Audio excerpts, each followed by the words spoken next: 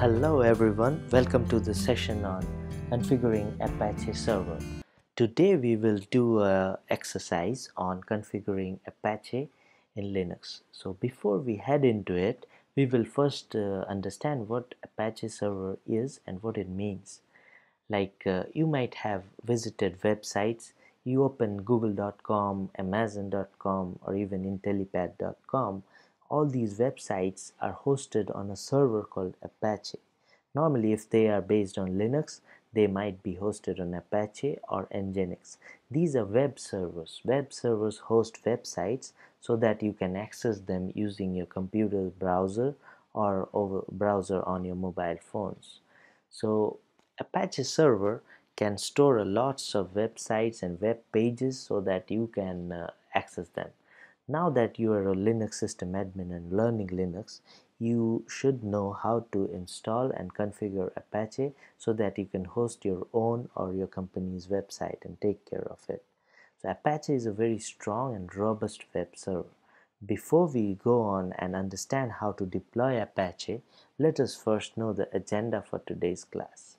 So first of all, we have to understand what Apache server is. So Apache is a web server and it helps you deploy your web pages or web applications and people can access it. So Apache can already handle multiple hundreds of applications or hundreds of threads and hundreds of user footprints and show them the same website. And then once that is done, you can deploy Apache in Linux once you understand what Apache is.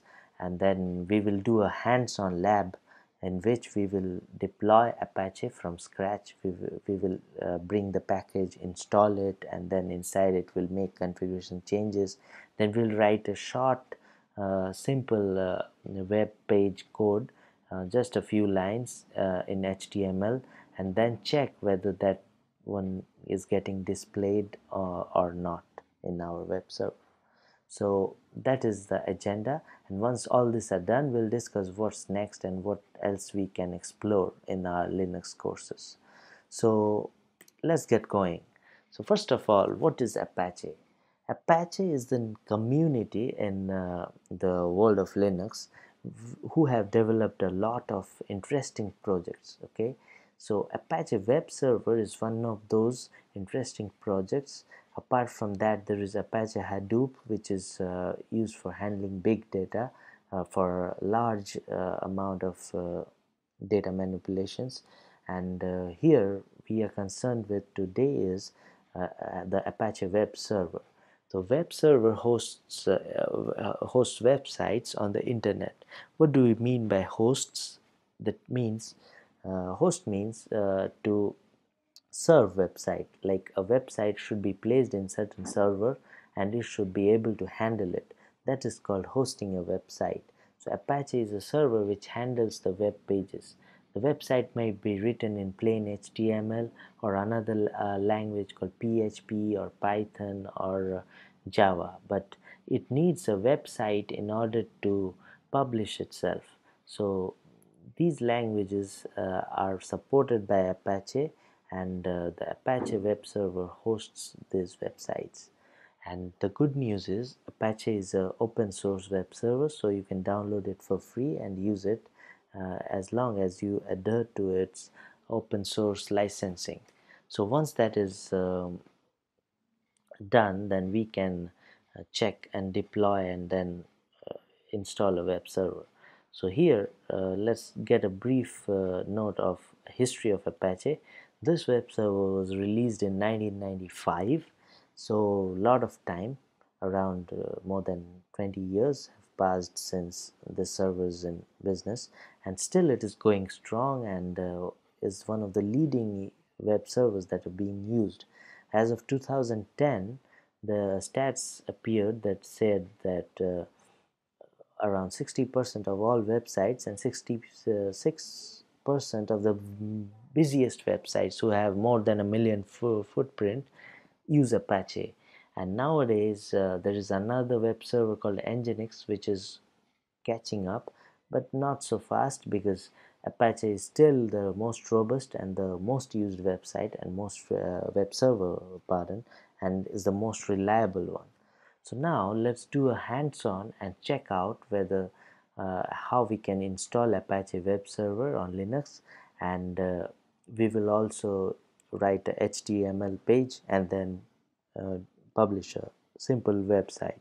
Okay, so let's get going. For the lab, I have created a simple Linux system which has an IP address of 192.168.0.10. I have used VirtualBox to install the system, and I have also used CentOS 7, the latest version, because we are basing our course on Red Hat Linux, and since CentOS is the open source clone of Red Hat, so we are using CentOS 7, the latest version.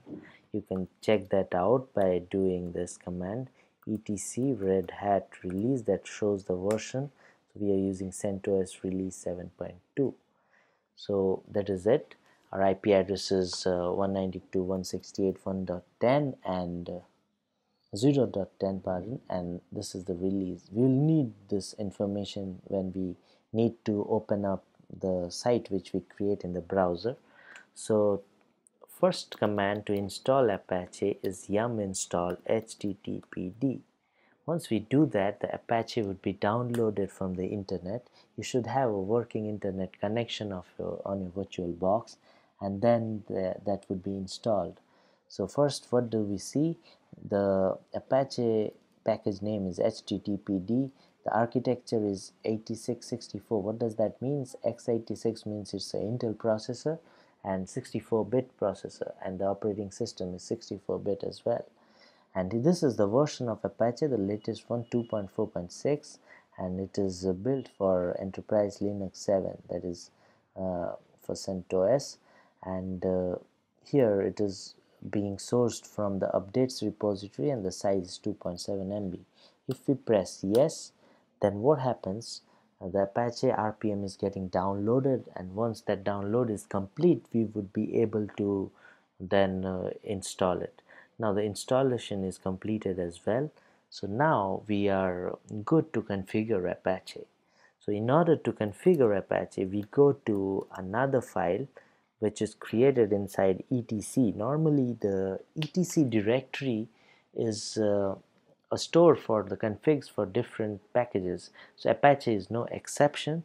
It also creates its config directory inside httpd, and here only the settings and configurations are stored. Apache stores its code in another directory which is called the root directory. It is in var www.html. So now first of all we have to go to the config. So it's in etc httpd conf, and inside it there is another file called httpd.conf. So this one is the configuration file for Apache. There are lots of settings in it, but for our interest, we have this setting etc httpd for the conf files. If you want to store the configuration files elsewhere, then you have to keep them there and change this setting. We don't want to do that because that's the default, and we are using etc httpd as the default location. That location is also called the server root. You have to remember this. This is server root, means it contains the configuration files of the server. And then we have another important directive here called listen. Listen directive is one which allows you to assign the port in which the Apache daemon would listen to. That means when requests come in through the network meant for the Apache web server here, that would be entering through port 80 into this computer. And port 80 is the default port for Apache. So if you want to make it listen on some other port, you can change this. But mostly we prefer to keep it port 80 because that is the default port in which various browsers try to connect to Apache web server. So apart from that, here are some other directives like include conf modules. Here you can add additional configurations and additional module configurations. Like say you want to install PHP and want to have a website based on PHP. So in that case, you have to have certain settings related to Apache PHP module. So that can be included in one of the files which you store in etc httpd conf.modules.d, this directory, and inside it you can name the file php.conf. So here it is start.conf. That means any file which is named anything.conf will be included in this global configuration file. So these are some important settings. Apart from that, user and group Apache, that means these Apache user is responsible for starting and stopping the daemon. Server admin, here you can change your own and put your own email address, because if anything goes wrong on the server will send alerts to this email if postfix of course is working in your server. We'll do postfix mail server configuration in one of our separate sessions. So here I am putting my address support at intellipaat.com, so that if something goes wrong it comes to our support address, so that we know the server is correctly configured or there is some error in it. This is an important option, document root. This is very important because this is the location where we store the HTML files or the PHP files or any code related to website. That should be stored here, because when a browser opens up a page, it looks for a page from here. Okay, from this location of the server the web pages are served. So this is important. This is the document root. If this does not exist, the web server won't be able to serve any web pages. So this is important one. Apart from that, there is another important option called directory index. That would be somewhere down this file, or you can search that option as well. If you press escape in VI, you get back to the search mode. From here you can press a slash and then write what you are searching for. We are searching for directory index, and then you press enter. We directly go to the word which shows directory index. So here what does it show? Directory index sets the file that Apache will serve it if it is requested. So here directory index is index.html. What does that mean? As I said, when we open a website in a browser, it goes to a certain location var www.html. There it searches for name of a certain file. That file is index.html. That means if a website has index.html in it, then it would be able to serve. Okay, it would be able to serve the web page.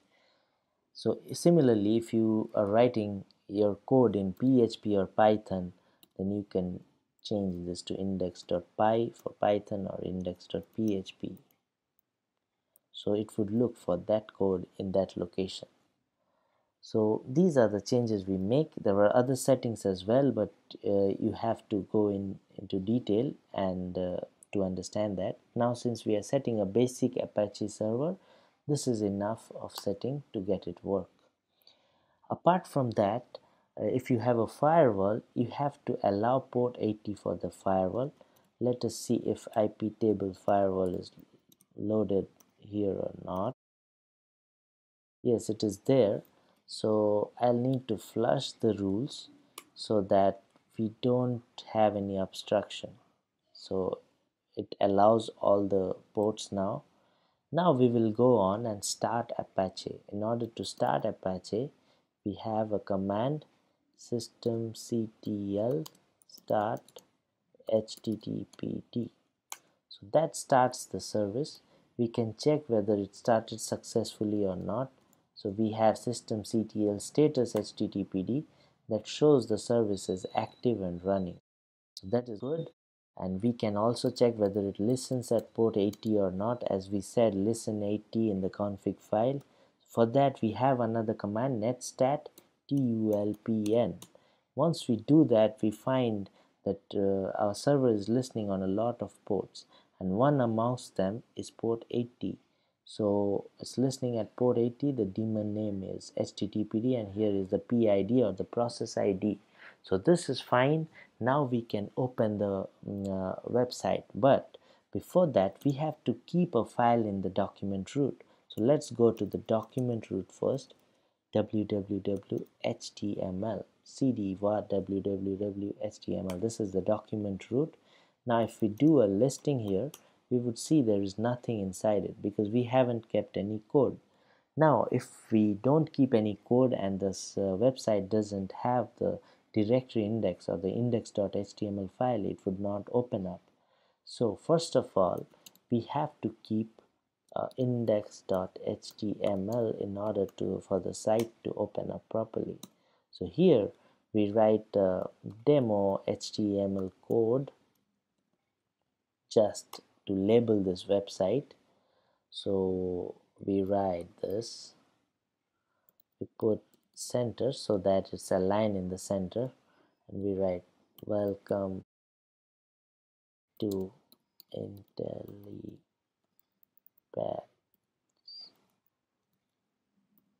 Linux sessions. So we do this and we close the HTML tag, the center tag, and finally the HTML tag. HTML in itself is a vast course, and you can do that separately, and we have lots of courses on design, web design as well. So here it is, a sample page, index.html is ready. Now if we go back and open this page via browser, we should be able to view it. So let's open up. So IP address of our server is 192.168.0.10. Now if our website is up and running fine, then it should show up the page. So let me press enter. Yes, we are fine. So this page, welcome to Intellipaat's Linux session, is showing up. That means our Apache server is fine, good enough, and running. So that was the lab. You should practice it once again and do it a couple of times in order to understand how it is working and how to troubleshoot if there are certain issues. Here, once you're done with this exercise, what we can do next is we can install a LAMP stack which comprises of Linux, Apache, MySQL, and PHP. These four are a combination of languages. PHP is the language, MySQL is the database, Apache is the web server. You can use this in combination to create a full-fledged complete website. If you want to use LAMP, that means Nginx in place of Apache, you can use that too. And Apache Tomcat is for those who use Java based websites. Virtual hosts, we can configure this in Apache in order to host multiple websites on the same IP address in the same server. So that is it. And then we have the multi-tier Apache, where we can host Apache based website on multiple servers. When the number of hits are many, like millions of people are hitting a website, like websites like Facebook or Google, they should have millions of users hitting them every second. So in order to handle such a traffic, a single Apache or Nginx web server is not sufficient. So for that, we have multi-tier Apache. That means the same website would be running over multiple systems, and how Apache handles that, that's the catch.